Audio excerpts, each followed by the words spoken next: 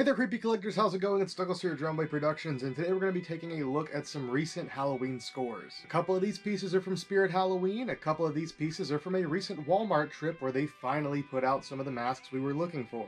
So what we have here is a cheap eBay score. You guys know I love vintage Halloween decorations, and these popped up for pretty cheap. I like the design, so I went ahead and picked them up. I have cracked it open, but I have not taken a look inside, so let's get these out. Yeah, I'm absolutely going to love hanging these up. So first up, we have a haunted house with a werewolf, a couple of ghosts, a skeleton, a little mouse on top of the skeleton's hat. It's a pretty cool decoration. Of course, these are double-sided. Most vintage decorations are, but not all of them. Here we have a classic skull. I remember seeing this one in my school. One teacher had one of these on their door during Halloween, and I always thought it was a really, really cool design. And if I recall correctly, I think they made like a Santa hat out of construction paper and put that on him because he's missing his two front teeth, so all he wants for Christmas is his two front teeth. A nice little cutesy black cat on top of a tombstone. Yet again, this is stuff you would see in like early school or just, I guess, like government buildings maybe. But even still, I love these designs. This one might be one of my favorites. We've got the skeleton with a jack-o'-lantern in a graveyard petting the black cat. So 4 nice little vintage Halloween decorations. I got them for very cheap, so I'm really happy to pick those up. And everything else in today's video is Scream related. The next group of stuff is actually a gift that was sent. These next few items were sent by my friend and fellow collector, Samir Ghazi. Samir sent in a few different gifts over time, and he had some really, really cool surprises for me. I was not expecting this package at all, and I did go ahead and crack into it. So let's just go ahead and take a look. First up, we have this small metal sign with Scream artwork printed on it.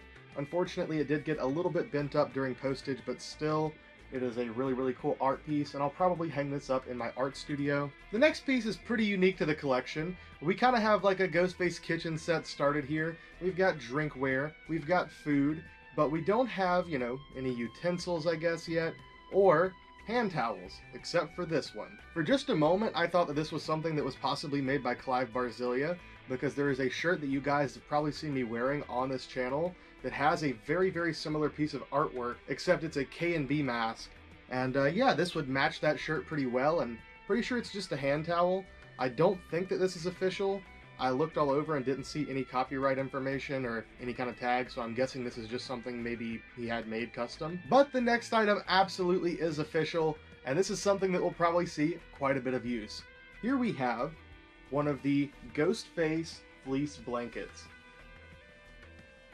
Undoubtedly, you guys have seen these either at Spirit Halloween or possibly even Spencer's. I think maybe Spencer's has like some Japanese writing on it or something. There's a few different variants. So there's this normal one, I think there's a bloody one, and then there's the Japanese print one, which may actually be the bloody one. But I'm not collecting all the apparel and stuff like that quite to that degree. It would be impossible to keep up with. But this is still a really, really nice quality blanket, and because it's already unsealed and there's no package with it, it will definitely see use. And what has to be my favorite piece that Samir sent over, I'm already wearing it, you can tell what it is. This is a MTV Scream Brandon James poncho. However, this actually happens to be a very, very special poncho because Samir managed to find a couple of the original exact style poncho that was modified to be used on screen for the show, and he picked those up. He went ahead and modified them pretty much in the same way that they were in the show, just looking at my videos, and now I have one. And he's put together a pretty amazing Brandon James costume himself, and I guess he had this spare poncho that he decided to send my way, which is awesome because he actually sent me a mask beforehand, so now I'll pretty much have a complete Brandon James costume that was sent over entirely free by Samir, so thank you so much, Samir. Alright, next up we're going to take a look at the masks I picked up at Walmart. Guys, I have done several vlogs going to Walmart, trying to see if I couldn't find the hanging decorations for Devilface and Ghostface, along with the new masks in shelves, and every single time I tried to vlog it, they did not have it. And of course, the one time I went without a camera on a quick grocery run, they actually had the masks. So I went ahead and went through what they had and picked out the best copies. The first one we're going to be taking a look at is a new Fun World design entirely, and this was made by someone in the community, Mr. Clive Barzilia. Here we have the Silent Screamer mask. So apparently these masks are appearing in Dollar General as well as Walmart, $8 regardless of where you find it. The masks are pretty much going to be the same, maybe some slight variance in the paint job, but other than that, I think you can find the female Silent Screamer that has hair, You can find those at Dollar General, but not at Walmart. But they have different style tags. Of course, this is the Walmart version. And it's kind of a bland tag for Walmart, especially compared to those classic orange tags back in the day. However, at least it does have an image of the mask on the tag. That's kind of something that we as Fun World fans like to see. Back of the tag is, really bland, not a lot to talk about. So let's talk about the mask itself. As far as the sculpt, I think this thing is pretty awesome. When I first saw Clive make this, I thought it looked something like The Grudge. Obviously not exactly like that character, but still in that same vein. And to see it made by Fun World is even cooler, because it's obviously, with the elongated mouth, kind of an ode to the Weeping Ghost or Ghostface mask, and to see them produce it is really cool. The airbrushing and shading on these is going to be pretty basic. Usually you'll just see the eyes blacked out, a little bit of spotting here on the forehead, maybe a little bit in those forehead creases. But overall, there was a lot of variety between them, so I would say just look through whichever ones are on the shelves and pick out your favorite. Or if you're ordering it online, it's going to look pretty good as is, or it would be a very, very simple mask to repaint. The next mask I picked up is one of the Devil Face masks. These are available in Spirit Halloween this year for almost pretty much twice the price as what you're going to pay in Walmart.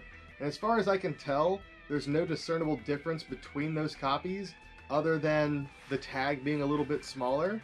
So if you're just worried about getting one to detag it and wear it, I would say maybe check at Walmart.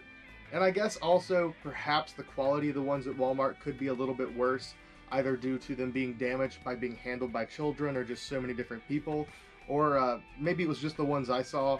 But whenever I went to Walmart and saw them on shelves, they were all pretty messed up. They were like the original runs where a lot of the mouths were just destroyed. And even those had like worse quality paint with the red, and I even saw a few horns that were like cracked open some. So I would just say yet again, look through the ones on the shelves and try to pick out the best one. This one doesn't really have any issues at all. It's actually quite a nice copy, and as far as I can tell, no real issues. It's still got the blood drop on the back of the hood. It still has the Velcro back here. I don't think the faux leather is any thicker or thinner. And, it's a nice quality mask, especially for $8. And that does it for the Walmart pickups. I'm still on the lookout for the hanging decorations, but I have not seen those yet. So let's go ahead and take a look at the few things I picked up from Spirit. Both of these products are pretty much the same thing, so I guess we'll review them at the same time. Here we have the new Spirit Halloween Chrome Ghostface masks. The first thing I want to point out is there are two different sizes of chrome. If you guys haven't already seen my visit to Spirit, I just want to point it out now. These are the adult sizes, standard adult size plastic mask. These are the child sizes, much, much smaller. Now I thought that they would put child size on the tag to this mask, but they didn't. Both tags are pretty much the same exact, except for this one says 8+, this one says 15+, and all the lettering is in red on this one, on the child size, whereas the adult is in white. So just make sure you're paying attention to the size on the masks if you're going to pick these up. As far as the paint jobs on them, they're all, hit or miss. I noticed more problems with the chrome paint than the mouth paint, but some of them do have either like missing mouth paint or just chipping in the middle of it, or like debris, I guess, getting caught in the paint that looked kind of pretty rough. But I got lucky enough to go through a box full of these and pick out the best ones. And even these have very, very slight issues, but overall they're pretty damn nice masks, especially for the price. These are almost $20, these are like $15, and obviously you can use the 20% discount to get them even cheaper. I would say pick up the child size if you actually want a child to wear it, or if you maybe want to use it for a display or something. Otherwise, there's no real reason. I just got it because I'm a completionist.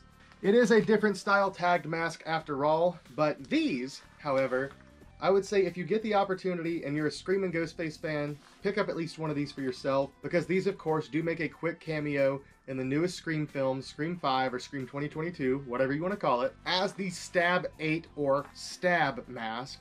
So to see these brought back to stores is pretty awesome. These are pretty expensive now if you get them in the 25th anniversary box set, and I believe they're almost the same exact mask. Those might have a bit better quality paint job, but those are quite expensive online if you can find them. These are pretty cheap in stores, so go grab one if you're a fan trying to complete your movie mask collection. And with that being said, guys, I guess there's nothing left to do but give you guys some close-ups of the items featured in today's video. Thank you to the Spirit employees who put aside the box full of these masks for me. I do greatly appreciate it. And a huge thank you to Samir for all the lovely extras that you sent me, including this awesome poncho. I guess at some point in the near future we'll have to do an upgraded version of the original Brandon James Killer costume video that I put together. Hope you're all enjoying all the videos so far this season. Thank you for watching. I love you all, and see you next time.